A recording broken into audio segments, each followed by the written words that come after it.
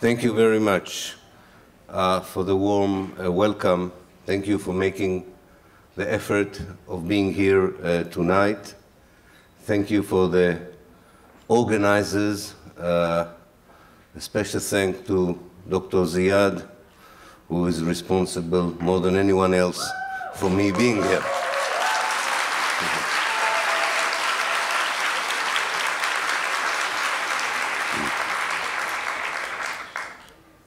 And thank you, Yasmin, for your introduction. It makes it easier for me to delve directly into the topic. Sorry? No, I'm okay standing. I'm 70 years old, but I can still stand.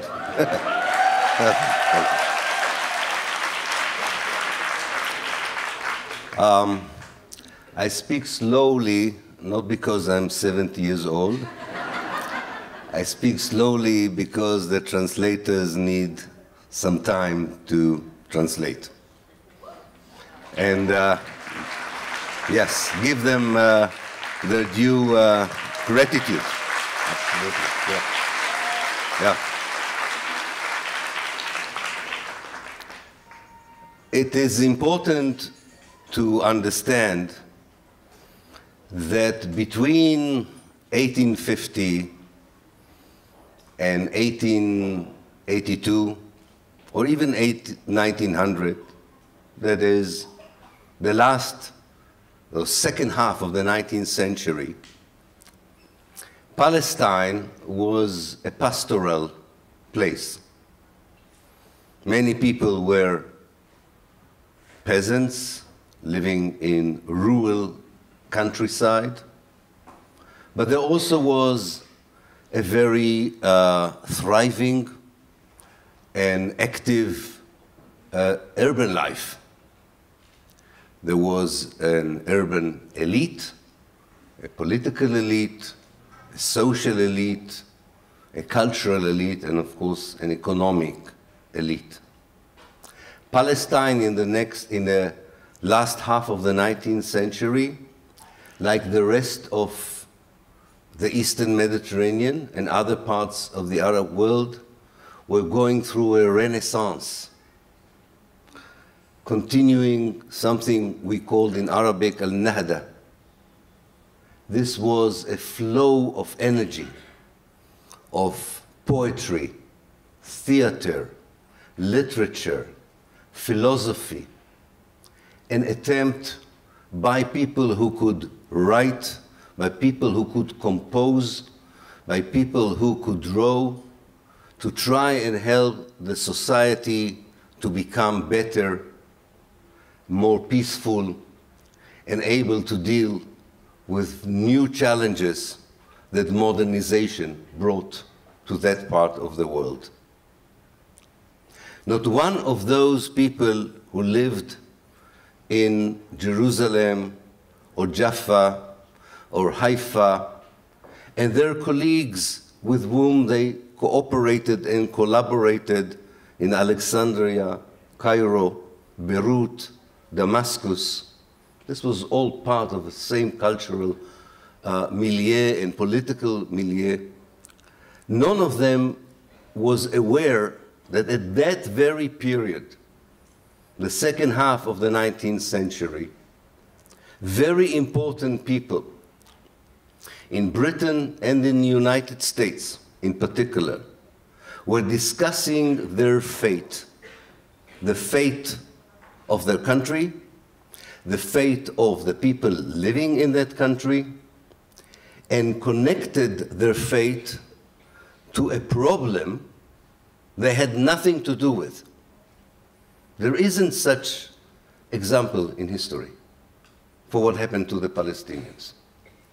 A small people, not a large group of people, living peacefully, totally in their natural environment, and in corridors of power in Washington and in London, also in Berlin and in Paris. People discuss their fate without, of course, talking to them. And the reason that people discuss the fate of the Palestinians in the second half of the 19th century is that Europe has a problem with its Jewish people. Nothing to do with the Palestinians. It's incredible. And you have an obsession in Europe with the future of the Jews, which leads to an obsession with the future of Palestine. But if you think about logically, there should not be any connection between the two. This is Europe that reaches the 20th century with the idea of socialism, liberalism, democracy, also fascism, that's true. But none of that should concern the people who live in Palestine.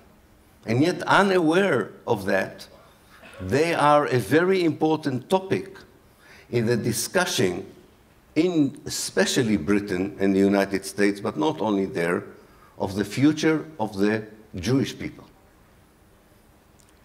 And it's a very curious mixture of who is involved in this conversation that I'm trying to reconstruct in my new book. On the one hand, you have a very important group of evangelical Christians who hold very important positions in Britain and the United States. Some of them hold even positions of a prime minister, a foreign minister, a president in the United States, a Supreme Court judge in the United States, members of the economic elite and legal elite in the United States. What unites these people is a belief that if the Jews of the West, but especially the Jews of the East, the Jews of Russia, the Jews of Romania, the Jews of Bulgaria, especially the Jews in the East, if the Jews in the East would be directed to Palestine from a theological evangelical view, this movement of the Jews to Palestine will be an indication for the beginning of a new religious program, the program of bringing back Jesus Christ, resurrecting the death, and the beginning of the end of time. According to their ideas of evangelical Christianity, the Jews had a role to play in beginning the end of time. And the role was to go to Palestine and there to convert to Christianity, and if not, to be shish kebab or barbecued in hell. For the anti-Semitic among the evangelical Christians, this was even more than just a program to fulfill a prophecy that they thought they read either in the Old or the New Testament. It was a pure anti-Semitic impulse. If the Jews go to Palestine, they are not in Europe. Simple. And if, in return, you get the only Jew you want, Jesus Christ, then it's a double bill. The evangelical Christians, some of them were not anti-Semitic. Some of them really thought that the Jews were a different race, a different nation, that deserved to have a nation state. So you can see a mixture of even contradicting attitudes toward the Jews, but are united by the idea that the best way to deal with Jews in Europe, and in particular in Central and Eastern Europe, is by directing them to Palestine. They would have remained an unimportant group in the end of the day had they not been united with other people with important positions in Britain and the United States that began to think that this idea, that did not begin as a Jewish idea, as I said, it began as an evangelical Christian idea, actually looked attractive to them as well. Let me explain who they are, who they were.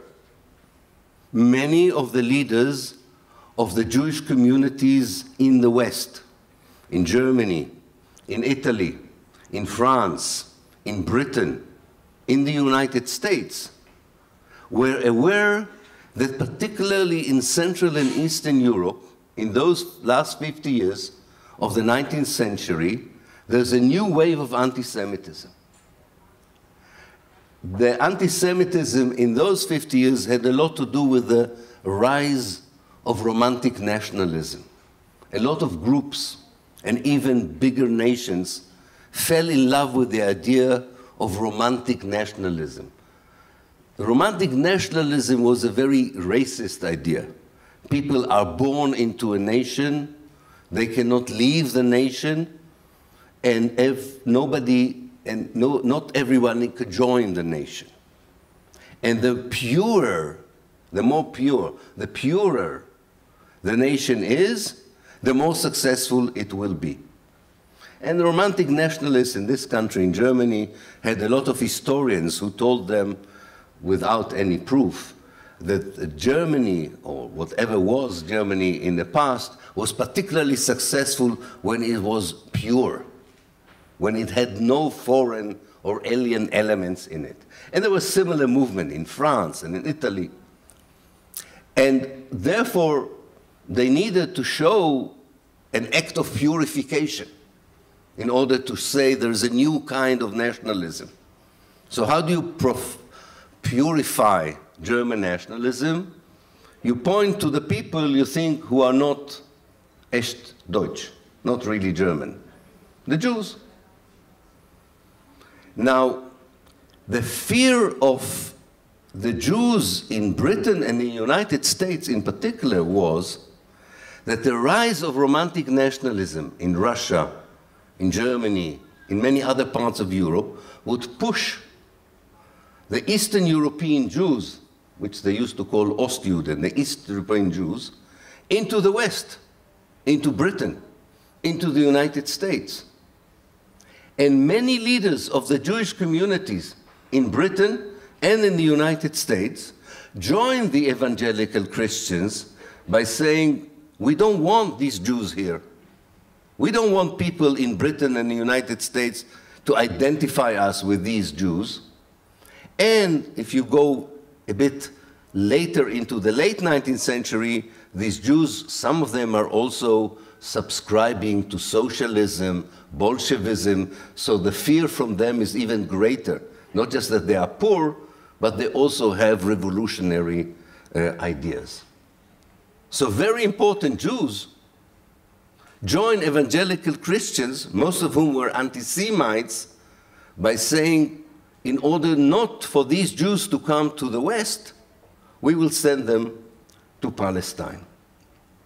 And this coincides with a group that was a minority group among the Jews in the East, who began to think that the best way to fight anti-Semitism is to make Judaism a romantic national movement.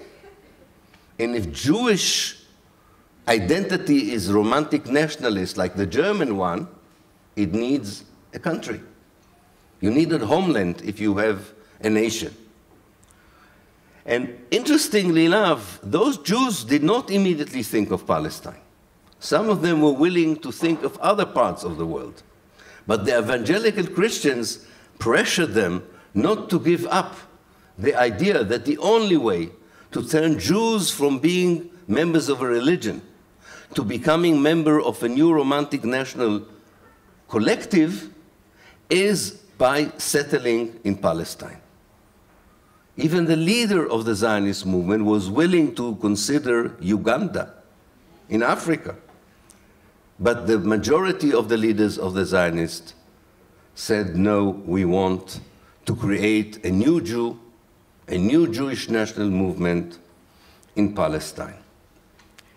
It would be wrong to think that at that moment, the people who were planning the so-called return of the Jews to Palestine as a solution for anti-Semitism, it would be wrong to think that they didn't know that there were other people living in Palestine.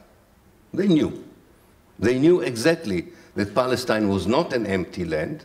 They knew that the Palestinians were there undergoing, like the rest of the area, processes of modernization, their own ideas of nationalism, and that this was a thriving, normal society of people. They knew because Britain, Prussia, Austro-Hungary, United States, all of them in the second half of the 19th century had consuls in Jerusalem, had missionaries in Palestine. They knew exactly that Palestine was a place, a living place with living people. So why did they support an idea of solving the problem of the Jews in Europe, knowing that the only way of doing it in Palestine is by displacing the Palestinians? They talked openly about this connection. If we don't want the Jews in Europe and we send them to Palestine, we will move the Palestinians and make space for the Jews. From very early on, this was part of the project. Why? Why is it part of the project? Because of what we used to call Orientalism, namely the people in the West did not regard people living in the East as equals, as equal human beings with the same aspiration, with the same right to life, to nation, to independence, to self-determination, because of Islamophobia, and because it was far more important to get rid of the Jews than to care about the fate of the Palestinians. And we have to remember this today, because from the very beginning, it is very clear that the whole notion of the project, and remember, I'm talking about 90 years before the Holocaust. It has nothing to do with the Holocaust. 90 years before the Holocaust, the notion that a racist Europe that doesn't want to have Jews in it is willing to help the Jews from Europe to displace the Palestinian and replace them. It's incredible if you think about it. And a lot of good people on both sides of the Atlantic and also in Europe itself were wondering whether this is morally valid. In fact, they were not even sure that this was politically valid, because in the whole of the 19th century, in fact, until the outbreak of the First World War, Palestine was not part of Europe. It was part of the Ottoman Empire. So it even didn't look realistic.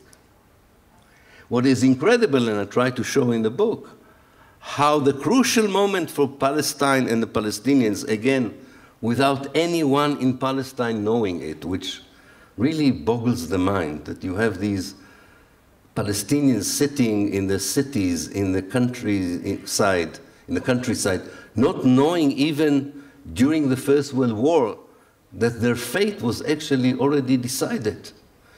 In the very crucial years between 1915 and 1917, Palestine is no more part of the Ottoman Empire. It becomes part of the British Empire. And the big question that Britain has to ask itself, do I want a Palestine that is part of an Arab world under British control? Or do I want, as the Zionist movement is trying to push me, to take Palestine out of the Arab world, make it part of Europe, and create a European Jewish state in the Middle East? And that's when the Zionist lobby really becomes powerful.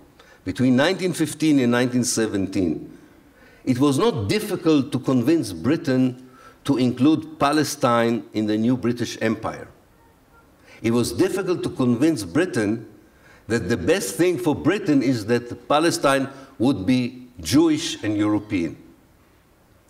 And they succeeded because there were enough anti-Semites in Britain, there were enough anti-Semite Jews in Britain who said, we need the Jews from Russia to go to Palestine.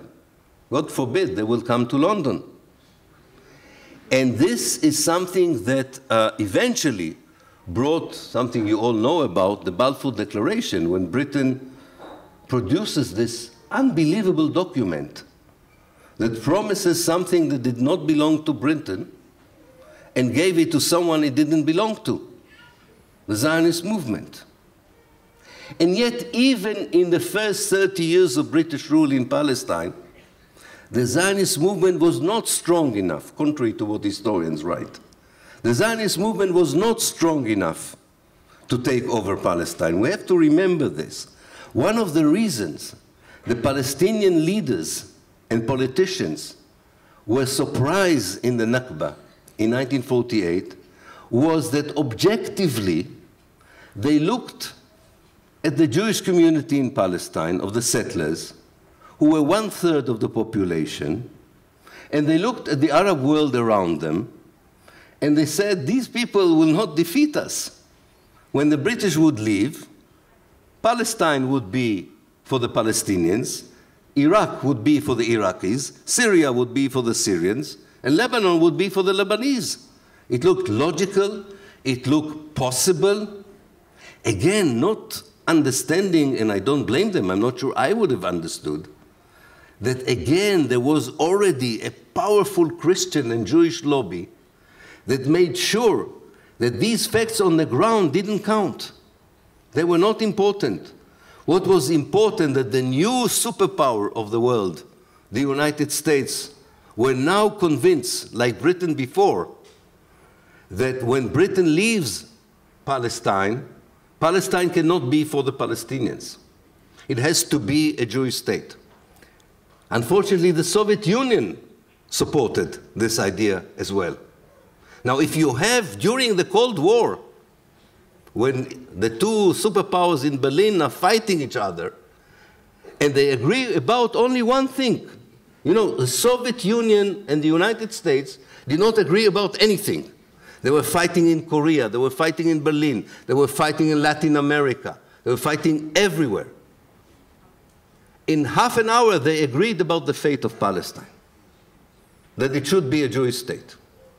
Unbelievable if you think about it. And I keep thinking about the Palestinians. Even if they had the best leadership in the world, even if they were the best army in the world, how can they face an international coalition of the two superpowers that says, for whatever reasons, and the reasons are not always the same reasons, there has to be a Jewish state in Palestine. And even then, after the Nakba, after the ethnic cleansing of Palestine, Israel is not a safe place. Because some leaders in the Arab world are not accepting the idea that Palestinians should be displaced and become refugees, are worried about a Jewish state that uses aggressive language, and it's very clear is not happy with taking over only 80% of Palestine as it did in 1948, leaders like Jamal Abdel Nasser and leaders of the Ba'ath in Syria. So it was still, from an objective point of view, a colonialist project in the heart of the Arab world at a time, but the Arab world was fighting against colonialism. We have to remember, this is the period that the Egyptians kick out the British. The Algerians kick out the French. It was possible to prevent, objectively, the Jewish state.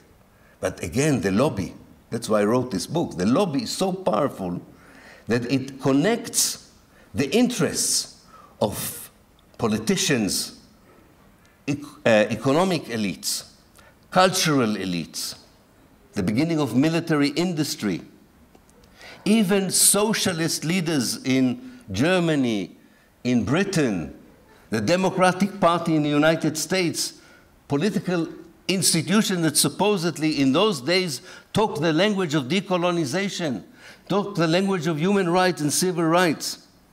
You should look at the documents, as I did, of the British Labour Party in the 1950s, 1960s, and 1970s. One of the most important missions of the Labour Party in Britain is the security of Israel.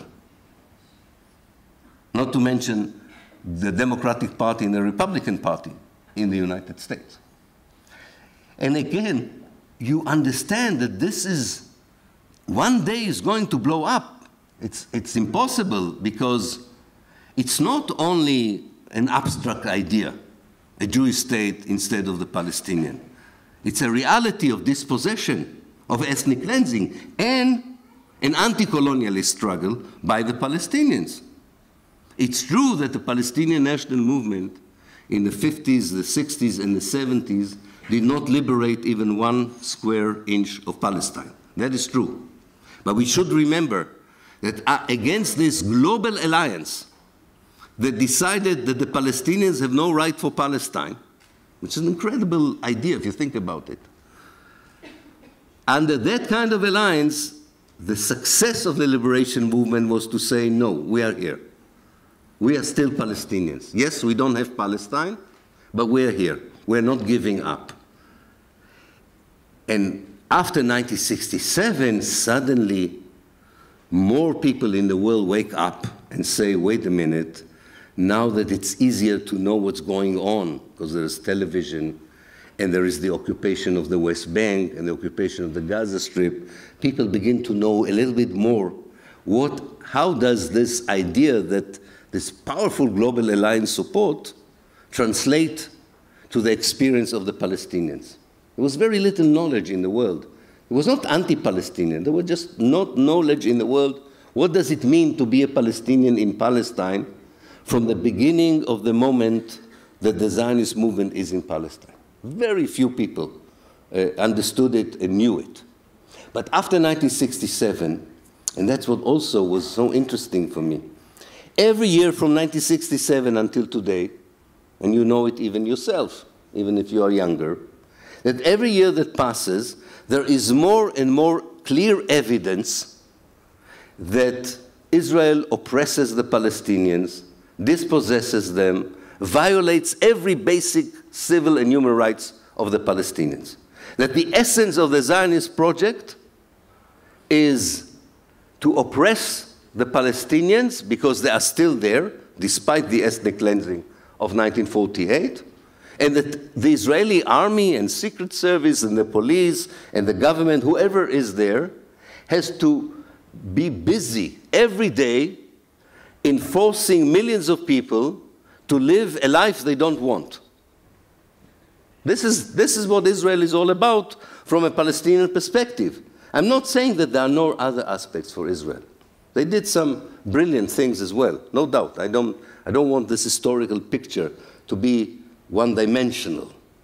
But from a Palestinian perspective, as the late Edward Said used to say, Zionism was only bad news. There was nothing positive in this ideology that says Palestine is not for the Palestinians, it has to be a Jewish state. But this was translated more and more into the oppression of the Palestinians. And as the Palestinian resistance grew, the oppression became more cruel, more ruthless, more inhuman.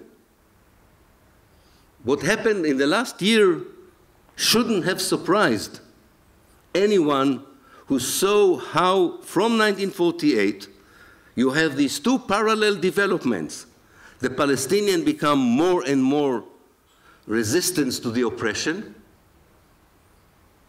and the Israelis become more and more inhuman and cruel in their reaction. And that's what we have seen in the last year. And my question I asked in the last bit of my book, when all this information is there, the information that because of this most of the young people are here today, when all the information is there, it's not a complicated information. It's basic knowledge about people, millions of people, who cannot go to school, who cannot go to their work, can be imprisoned without trial. Their houses can be demolished. They can be executed at the will of the army. They can be expelled at the will of the government. When all this is so clear and transparent and known, especially in the age of the internet and the alternative media, how come Israel still has the immunity? How come it is still regarded the only democracy in the Middle East, when it's clearly an apartheid state, when it's clearly an occupying power, when it's clearly a colonizing power, it's clearly an ethnic cleansing power? And the book tries to understand, how does a lobby succeed in societies, and I especially chose Britain and the United States, but it would be true for Germany as well, societies that proud themselves of being democracies, where there is open information, there's no censorship, there is respect for human rights, there is respect for civil rights. How in these two societies, when the reality is so clearly in front of our eyes, they still, when they are in the government, when they are in the mainstream media, the mainstream academia, reject the reality. Either they claim that they don't know, which is not true, or they describe a reality that does not exist, but they find it more and more difficult because the number of people who are normal, who have a modicum of decency in them in the world, says, wait a minute, if we support human rights, if we support civil rights, if we are against oppression, if we are against colonialism, if we are against racism, of course we are siding with the Palestinians. What else can we do? Right? Right.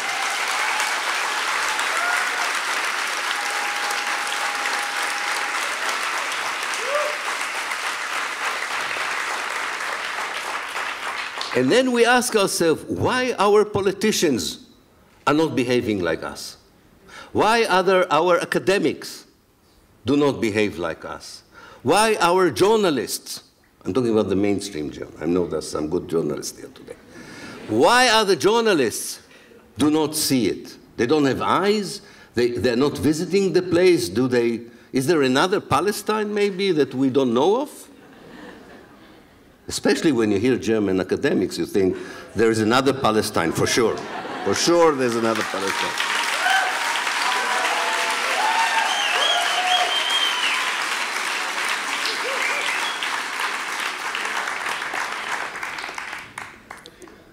And yes, it comes back to lobbying and advocacy. And you have to understand, this lobbying machine is more than 100 years old and has a lot of experience. I'm talking now in Britain and the United States, but I'm sure it's true about other parts where it's effective. It has 100 years of experience. It is working day and night for a cause. Yes, an immoral cause, an unreasonable cause, and a cause that will not succeed in the end of the day, but nonetheless, they have, they're not going to succeed.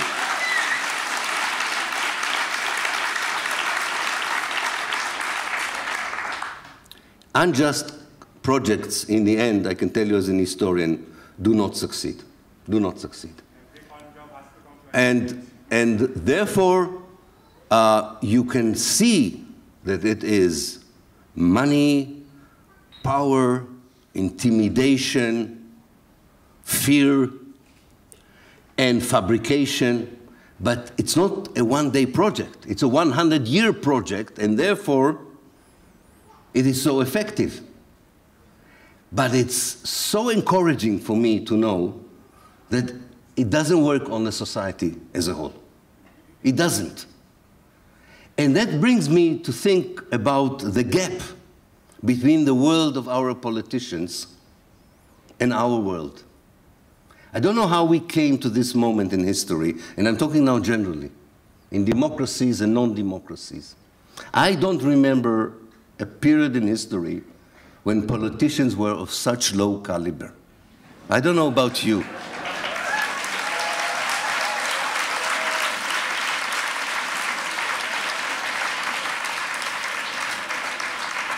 Self-centered, totally immersed in their own careers, thinking about the electorate only as a base for being re-elected, talking nonsense about the problems that they are supposed to solve, not even trying to solve these problems, and just thinking, will I be elected next time because the salary is good, I have my own driver.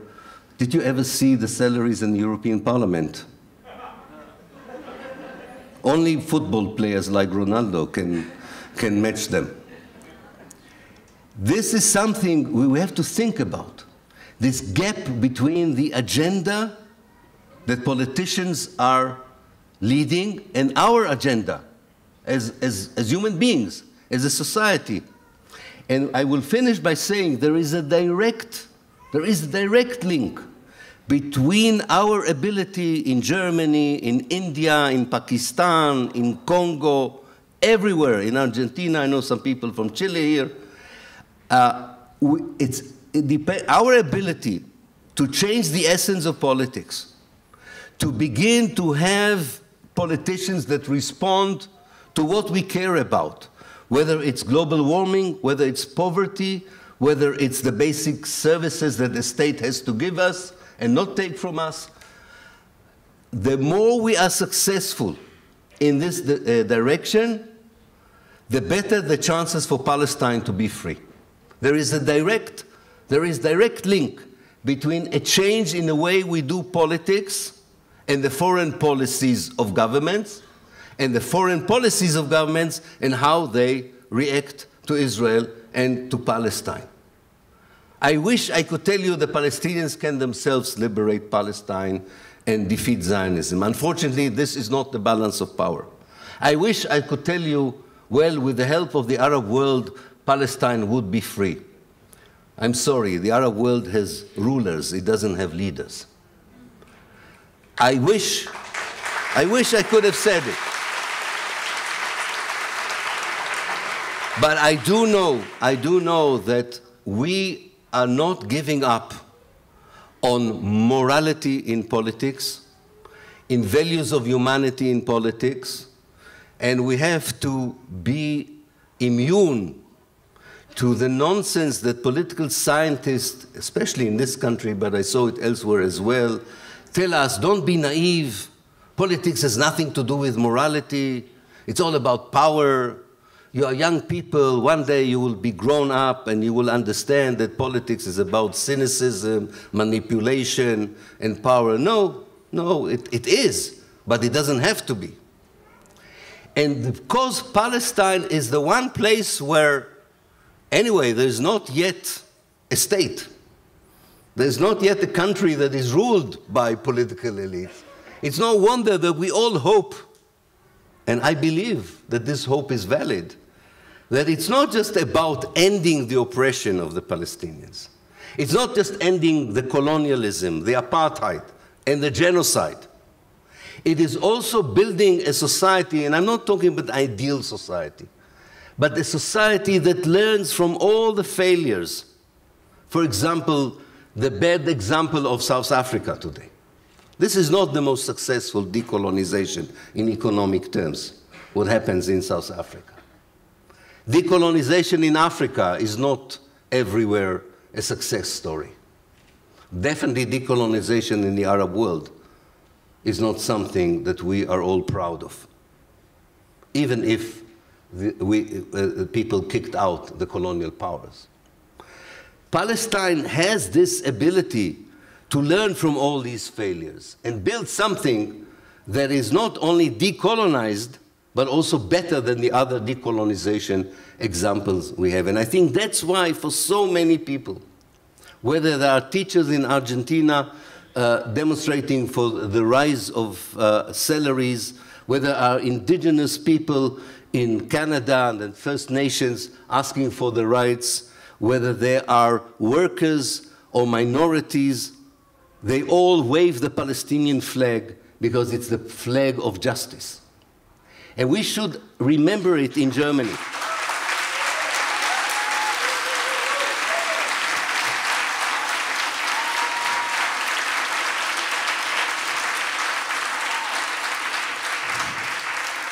And if you feel in Germany that you are a minority, remember that you are a majority in the world. That's very important.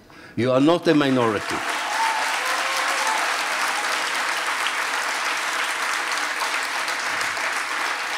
And because of that, with all the power of the lobby, with all the power of the governments that support Israel, with all the government of the military industry that supports Israel, where the military industry in Germany plays a very crucial role that a lot of Germans would regret many years from now for the role they played on the wrong side of history here.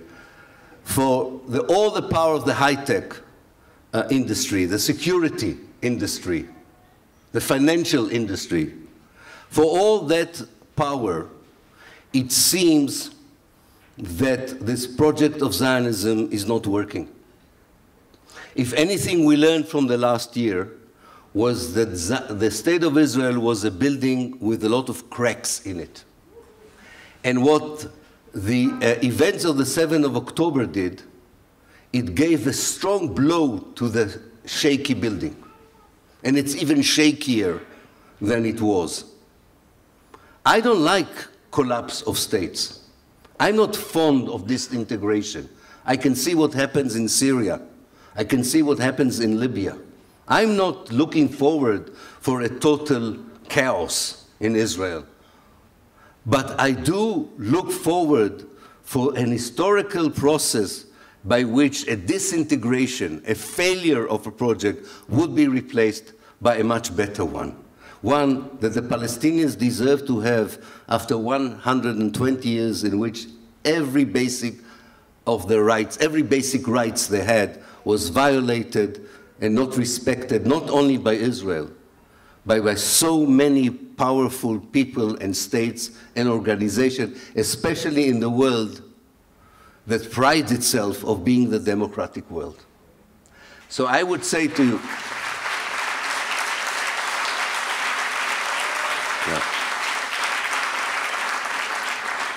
so I would say to you, you are facing in Germany the lobby that I'm writing about in Britain and in the United States. But also in Britain and in the United States, this lobby has limits. This lobby does not know how to deal with civil society. It doesn't know how to deal with conscientious people. It doesn't know how to deal with brave people. So be brave, be conscientious, and remember you are on the right side of history, and no lobby in the world will take it away from you. Thank you.